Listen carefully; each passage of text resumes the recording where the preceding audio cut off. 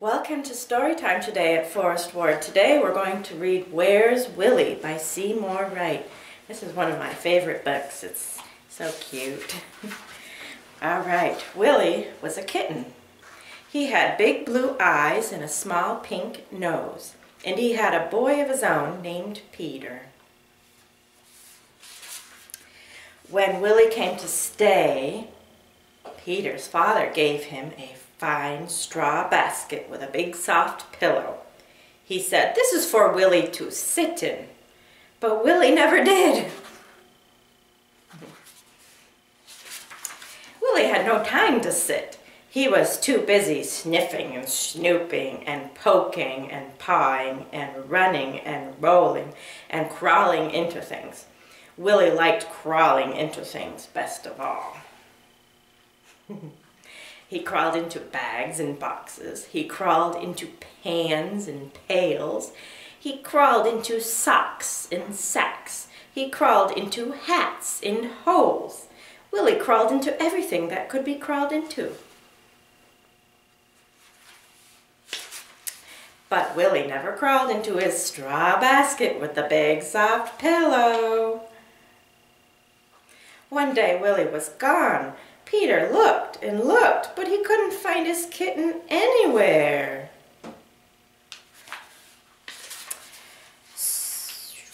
Soon the phone rang. It was the postman. He said, "I found Willie in my mail bag. Do you want me to mail him someplace?" Peter's father said, "No, we will come and get him." So he and Peter went to the post office and brought Willie home. The next day, Willie was gone again. Peter looked and looked, but he couldn't find his kitten anywhere. Soon the phone rang. It was the grocer. He said, "I found Willie in my grocery basket. Do you want me to put him on the shelf and sell him?"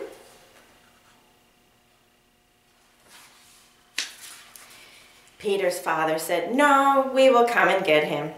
So he and Peter went to the grocery store and brought Willie home. The next day, Willie was gone again. Peter looked and looked, but he couldn't find his kitten anywhere. Soon the phone rang. It was the laundry man. He said, "I found Willie in my laundry bag. Do you want me to wash and iron him?" Peter's father said, "No, we will come and get him." So he and Peter went to the laundry and brought Willie home. Every day Peter and his father went to get Willie, and every day Willie went right on crawling into things. But Willie never crawled into his straw basket with the big soft pillow. One day, Willie was gone for a long time. Peter waited for the phone to ring.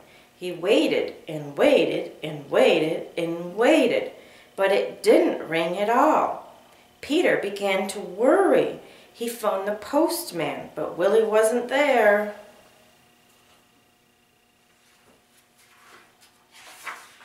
The postman began to worry. He phoned the grocer, but Willie wasn't there. The grocer began to worry. He phoned the laundryman, but Willie wasn't there. Soon everybody was looking for Willie. The laundryman phoned the milkman phoned the painter phoned the plumber phoned his Uncle Fred phoned the lady next door, the lady next door phoned the man across the street. They looked and looked and looked, but they couldn't find Willie anywhere. Peter looked the hardest of all. He looked in all the bags and boxes. He looked in all the pans and pails. He looked in all the socks and sacks. He looked in all the hats and holes, but he couldn't find Willie anywhere. Peter was very sad. He said, "We will never find Willie. This time he is gone for good." Just then, Peter heard a noise. Peter ran into the next room, and there was Willie. Willie was sitting in the middle of his straw basket, right on the big soft pillow, and he liked it. The end. Thank you for joining us today at Storytime.